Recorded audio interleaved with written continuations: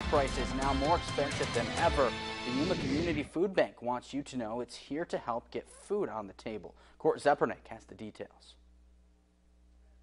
Poverty, as it correlates with food availability and distribution, remains an issue in Yuma. Recent data last year shows Yuma County's poverty rate at more than 17%.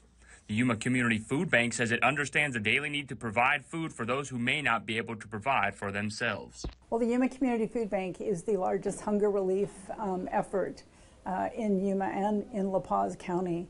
Those in Yuma who receive an annual income of between $25,000 to $50,000 are eligible for the nationally recognized Supplemental Nutrition Assistance Program, or SNAP.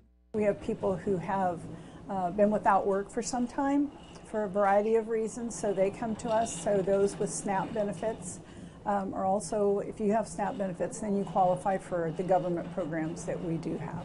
Yuma Community Food Bank has broadened their network to symbiotically work with other nonprofit organizations in Yuma to feed the impoverished.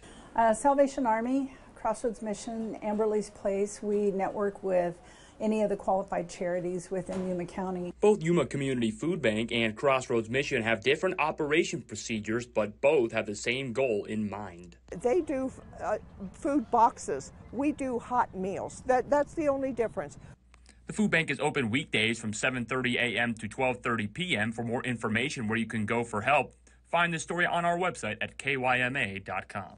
Whether it's the Yuma Community Food Bank or Crossroads Mission, each nonprofit food donation and distribution center needs your help to help end hunger in Yuma. Reporting in studio, Court Zepernick. All right.